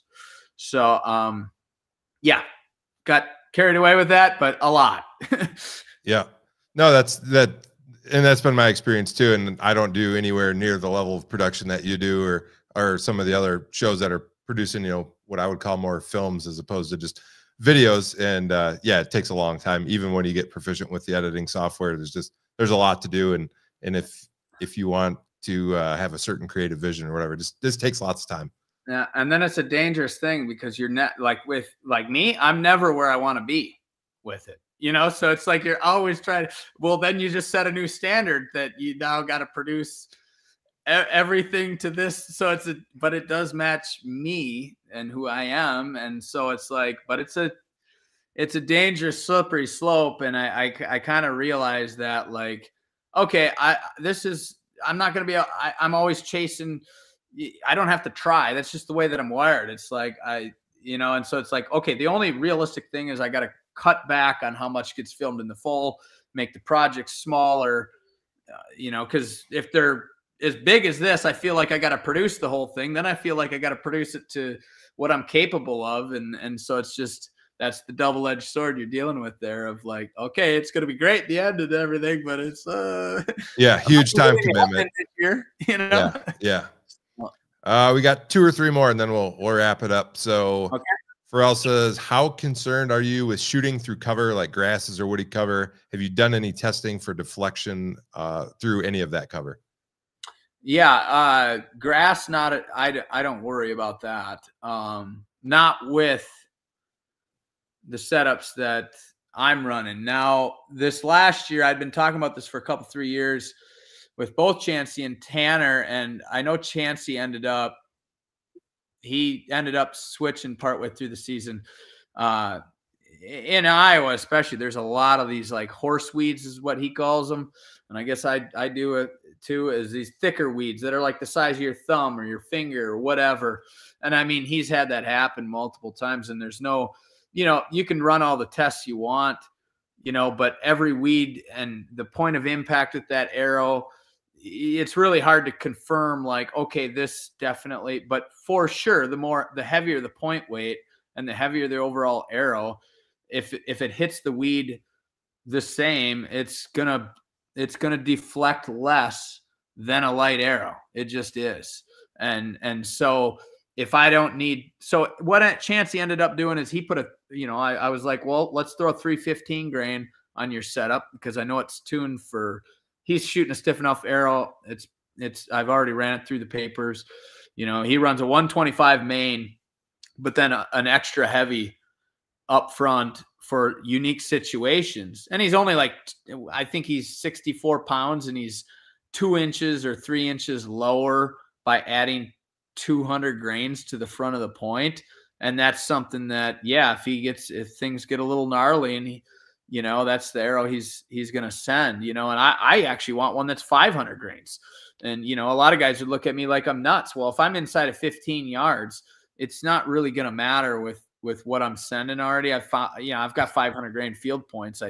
I would 100% run 500 grains in situations like that on the front, because it's not going to, trajectory wise, at 15 yards out of my setup, it's going to land in there just like my 200s right now on the front. So as far as deflection goes, you know, and also now your broadhead choice, you know, so I am a big fan of just one blades, and the biggest one blade that the setup is going to drive entirely through is what I like. And, you know, for the compound guys, I started kind of pushing a couple ideas their direction, like, and now they won't go back. They won't go any other way now from anything that they've seen. And that is a 1.5 inch cut one blade head, because it's kind of like the best of all worlds. I mean, Chancey drove it right through that big buck I was talking about earlier. He's running 550 grains, nothing extremely heavy. Tanner's running 500. He dropped one at 54 yards with that, went right through the shoulder, dropped that 4-year-old buck right in its tracks, and he didn't spine it. And you know, we've seen it go through. You know, I've seen bleeder blades on cut on contacts, good quality ones that are reputable and well built, but I've seen them with 596 grains stop at 12 yards out of a 70-pound compound. You know, I got lifelong buddy sent me the picture, you know, and I've seen things where I found biggest cut in a one blade that I can run. That's the best scenario for all types of getting through weeds, hitting grass, hitting bone and getting through it, but you're still cutting a big pass. I mean, that is one thing expandable broadheads did really well is improving is one big cut direction. You get a hell of a blood trail, or you can, as long as it performs right. But the one big cut, that's gonna, in my experience, what I've seen is a 1.5 inch cut. One cut is gonna leave a better blood trail than a 1 inch with 1/4 inch bleeders on each side. It just opens the whole thing up more so it can flow and it can get through the bone. It can, you know, better. And so that's what I like. Now, you know, it's like you get too small when you got the arrow force. Like I've done really well with 1.125 heads, one blade heads out of my longbow, but you get too small when you're blowing right through them. It's time to go bigger, in my opinion, you know, and there's a point there where, you know, it could go potentially too far, but that's why you can't one size fits all. You know, somebody comes along and they're shooting a 40-pound, you know, compound and trying to shoot deer 1/4 and 2 or something. I'm not going to send them with a 1.5 inch cut, you know, one blade. I'm going to, you know, load them up and go with 1.125. You know, every situation and scenario is different. And that's why, you know, people get really hung up on this one thing. And it's like, well, yeah, it's great from a manufacturer's standpoint because they don't have to inventory nearly as many options, right? Sure. But you just can't one size fits all it, I don't think, as best, you know. But overall, with our situations on whitetails, with what I kind of laid out, I found that to be, and I wouldn't be afraid to go a little bit bigger from what I've seen, because we haven't seen that stop on bone yet, you know. And I learned the hard way with inch cut on contacts out of a compound 20 years ago. And so that's why I kind of went and, you know, partially because I was shooting other guys' setups and partially because I wanted to explore a little bit. I went and played around some, but I went straight to an 1.5 inch cut broadhead when I went back to a longbow and did well with that. I ended up eventually going to 1.125. I didn't lose an animal because of 1.5 inches, but I just wanted to kind of explore a little bit in there too. But I am a big believer of that. I mean, we've just seen too many things out there, and that's a perfect combo that I've seen. So sorry, got talking a little much there, but I hear all these sad reports. Just like 2 years ago, we were on a guy hit a 180-inch buck, and it was a close 15-yard shot. And, you know, I hear the report of, you know, and I didn't know this guy before this, but he was, you know, very sad about it. I mean, it was on public, mega giant. Tanner almost killed it a few days before that, but where he hit it, and it's, you know, I had to ask kind of what broadhead, but I didn't say anything. I didn't say much to that because I don't really know him. I don't want to offend the guy, but sure, you know, I'm like, you know, in the back of my head, I'm like, man, I feel bad because if he'd have known what I've seen, and you know, it's like I hear so many stories like that, and I'm just, you know, there is no one thing that's always going to work, but that's the best thing going that I've seen for how we hunt in all these situations. So.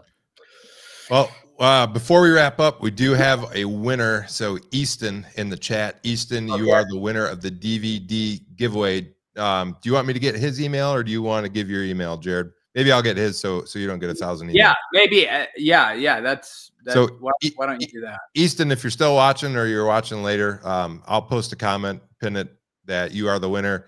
Okay. Send your email or post your email, and I'll give it to Jared, and Jared will get you a copy of a DVD in the mail. And if you're listening, you already got some DVDs, just let me know which one.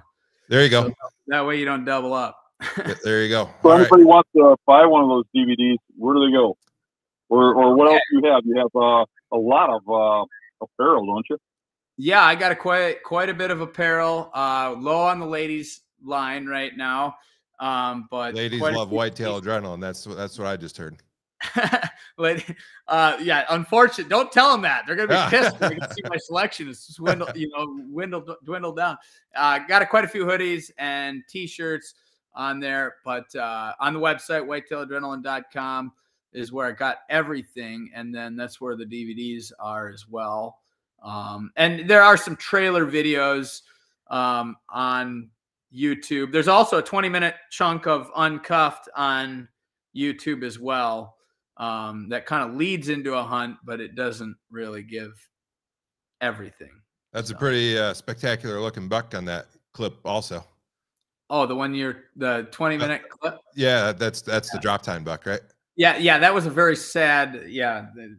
Anyway, I've given too much away. Yeah, cool. I should have had a big drop time on there too. So that was Tanner was on that one.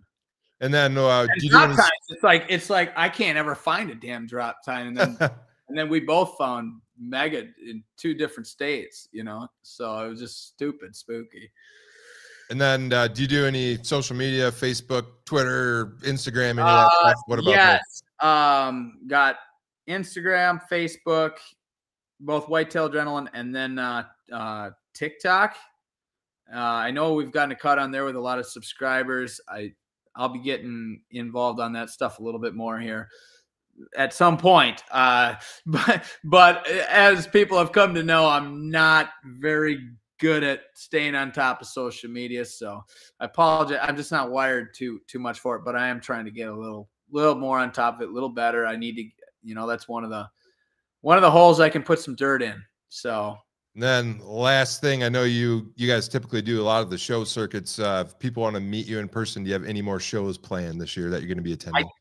I don't for this year. We were considering Deer Fest. I'm going to have my hands full, and of course I'd like to do, but it's like, yeah, you got to start drawing lines. Otherwise you're going to get yourself buried, and it's like, okay, I got to get this, next edit out and stuff. And so yeah, but possibly the next year, Deer Fest, and then the same shows we were at this year is what we got on the docket as of now for next year. So, which is Pennsylvania and Iowa and Ohio and Wisconsin. So awesome. Well, hey, that's we ran through a ton of questions, ton of great information. Jared, I want to thank you for your time. It's the first time I had a chance to speak with you, and it lived up to the hype. So thanks for coming on, and I'll turn it over to Dan. I didn't know there was hype, but there's all the hype. Thank you guys. Thank you both for having me on and everything. I really appreciate it. So, thank you, Jared. I mean, I love you at the shows and stuff. You're always like an upright guy. There's a lot of shady characters in this industry, and you've always been one of the good guys. And I appreciate what you're doing, kind of in the same regard to what I do. I mean, you're helping people grow as hunters. You're helping the sport move forward. And I really look up to that. So I appreciate you. Thanks you. For coming on. That means a lot that you said that. I appreciate that. And the same goes back to you too. And that's the first thing. Like, I mean, we haven't really hung out. Like, I don't think after the shows and drank a beer or whatever. But I've liked you since I met you, and I that's what I always retain. When I met you, that's I walked away, and there was, I've been called my whole life, hey, you're different, or you're whatever. But it's not necessarily a bad thing. And it's like, I walked away from you and I was like, I like what he's doing there, just the hunter skill and also not, really, not, it's not this, we're talking about this on OKS Hunter. It's not this like pedestal like thing. It's like we're all growing and trying to get better and everything, and none of it. And it's like it gets into such a measuring contest sometimes, and it's like I'm trying to work on getting better myself. I don't need, you know what I mean? Like I don't need to get into the. So I like that what you were selling. What I'm saying you were selling, but what you were just speaking back then is mm-hmm. You believe in the pixie dust is what I remember, the pixie dust, and I was just like, I like it's amazing. But now, I mean, it's like everybody's on board. I mean, we've changed the whole world really in the public land. And in the beginning, it was basically me and you. Yeah, well, and I kid you not, I didn't think there was any other public land videos on the market besides, you know, Benoit's had produced a couple. You didn't have the social medias in the World Wide Web like it is today, where it's like everybody knows. And I didn't know. I come to that show and I was kind of doing my own thing, and then, you know, you're there with some video, and I'm like, huh. You know, because you know, it's like the undiscoverable, you know, and I think that's one thing that the show is years ago. It's like, you know, I've talked to many exhibitors, and it's like, oh, the shows aren't quite what they used to be.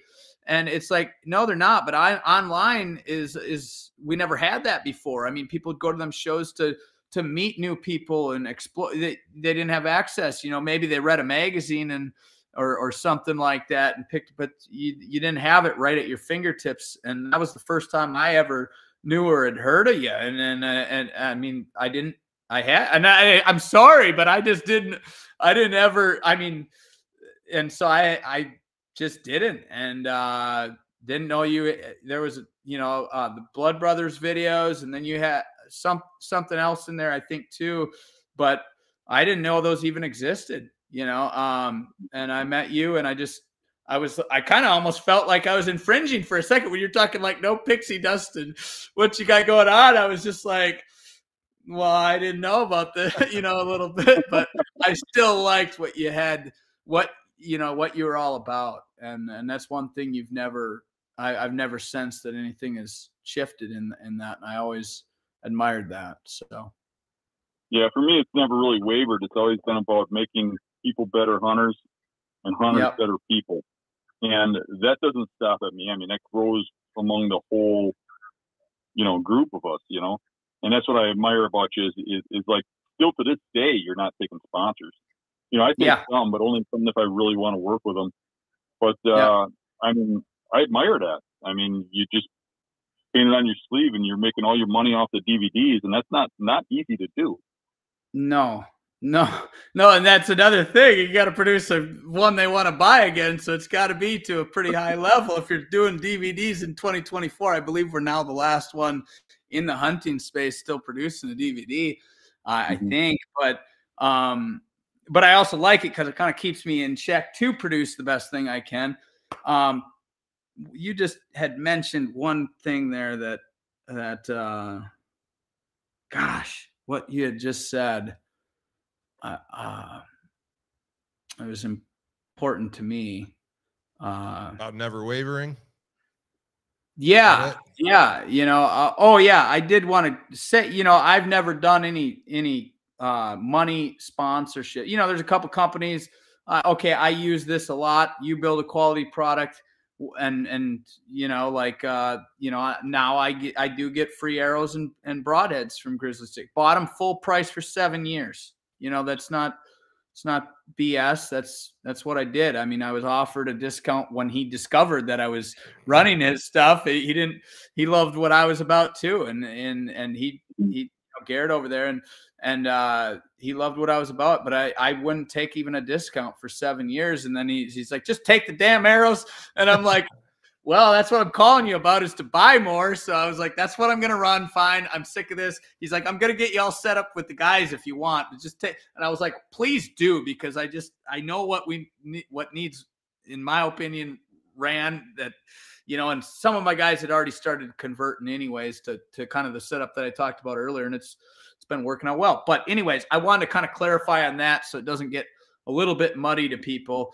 I don't consider it a sponsor unless it's a money contract or some sort of money exchange. And it's definitely, you know, there are a couple companies, you know, that I'm using their stuff already, but just keep in mind. And, you know, I mean, I'm considering some things in the future on the archery side, you know, but I don't think that makes you a better hunter. You kind of what we were talking about earlier of, you know, like, yeah, this is a tool and it can help assist me, but it really comes down to really honing your own self the best. And then it's, you know, and that's, I mean, products are great. If we didn't have them, we wouldn't have an industry, and an industry is important too.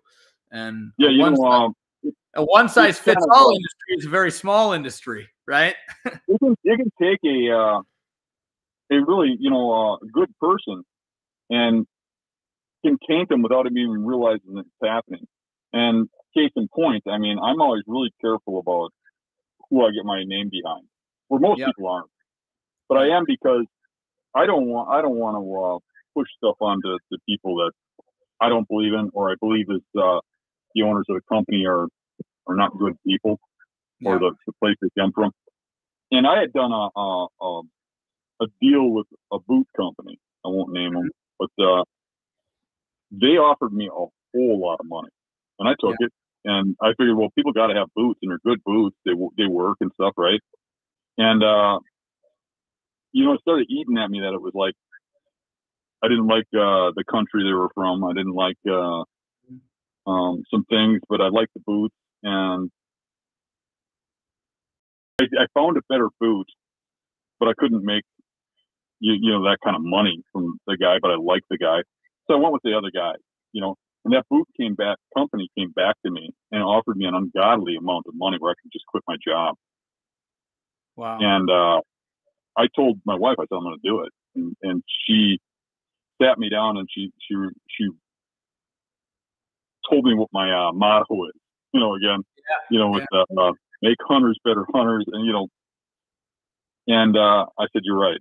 I'm doing it. I'm justifying it because of, my greed to get money, and I turned them down flat, said, don't make any more offers. And I walked away. And I think that most good people, sane, sober people, well, what? I'm going to justify doing that because, I deserve this money. I deserve to have my show go forward. I deserve to get out of work and have more time editing. I deserve all this. And I'm not really hurting people. People need this product. Yeah. And, I don't want to, and one of the things was I had to tell people things that they wrote in a script and do things a certain way. And it wasn't that I believed what was on the script, but you start to want to justify what they're doing. So Carol was absolutely right that I was leading down the dark path because, I saw a light at the end of the tunnel. And, if you don't ever dive into that, you don't ever get that temptation or fall on the wrong path. And that's what I've admired of you. And you've been doing this, I think, from about the time I went from Blood Brothers to Hunting Beast, which was like 2006-ish. Yeah. Isn't that about when you got started? I met you in 2009 at that show in Minnesota. And I think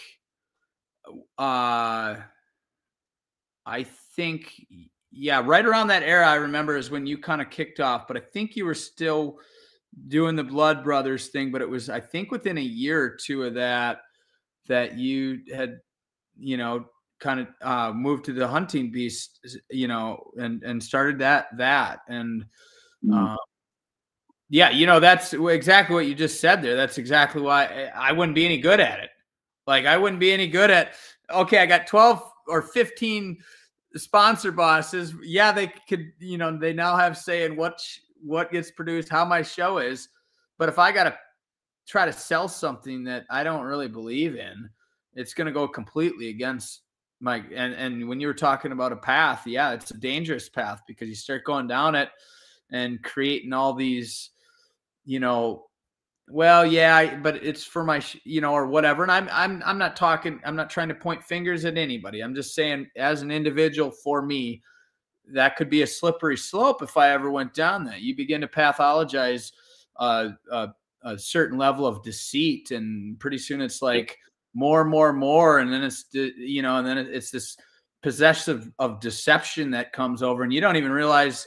You reach a point where, it's like the person doesn't even realize that it's lying, and pretty soon they don't see it that way. It's like, oh, I worked hard to do that, or whatever. And it's like, yeah, but you completely, it just doesn't match with me. And it's like, I don't have any desire, I got a nice truck a few years ago, but I drove pieces of crap for a long time. I rent, I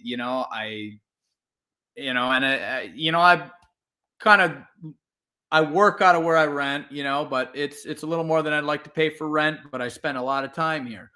I downscaled from what I had in Wisconsin. About 30%. I didn't need quite that much space, but it was different parameters back then. My sister was helping me, and her college roommate wanted a place, and it just worked out cash flow wise that it was like, hey, this was perfect, at up what I had in Wisconsin. But it's like, it doesn't take much to satisfy the human, mind if the human mind is set right. It really doesn't, and if you study millionaires and multimillionaires and billionaires, the suicide rate is very high there in that category, and the level of unhappiness is very high, because extremely high, because it's never enough. It's just, yeah. Do you remember the conversation we had? I don't know, it was this morning or yesterday when we were on the phone. Whenever we talked, I mentioned all those kids that come up to me at the shows, just constantly being like, I love hunting. Hunting is my favorite thing. And I love everything about deer hunting. And I love the shows, and I love the stuff you produce and stuff. And I want to do this. I want to get into the hunting industry. And what do I have to do to get into the industry or to get to your level? Remember what I told you? I told them, yeah, become a doctor or a lawyer or a welder or a machinist. So, yeah. Then your hunting will stay fun. Then you'll exactly. It's very difficult to keep hunting fun, in my opinion. And I've had this conversation with numerous people that have been in the industry for a quite a long period of time, that they've said exactly that. It's very difficult to keep it fun long term and get in. So there's ways to do it. You just got to make sure you keep it right for true to you. I mean, I know you've run into a lot just like me, but I've run into a lot of people that are professional hunters and hunted with them over the years. And you see a lot of people that when the camera's not running, they're angry people. They're mad about everything that goes wrong. They're screaming about a missed shot. They're yelling at their groups and stuff about, how could you miss? And, and there's just so much tension in the hunt instead of the enjoyment of the chase. It's like they lose the whole reason that they got into it in the first place. Yeah. And if you don't do it as a job, you don't ever have that stress or that weight on your shoulders. Yeah. Yeah.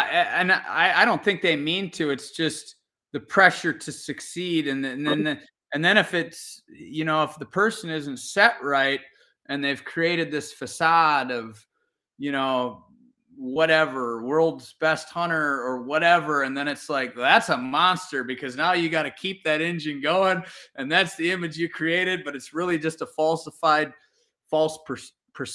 perception, and that's what you created, and sadly, if that's who you are, that's a dead end road in the long, there's no way around it. You can only keep that up for so long, and then it begins, and I think in a lot of people, it just develops over time, and what you kind of hit on there, with the sponsor thing. And I appreciate you sharing that, because that's that's a real case scenario that you saw what you didn't like about that. And it's like, it didn't suit you, but that's a lot of people can't stop that. And it does take a lot of discipline and a lot of like, I'm just going to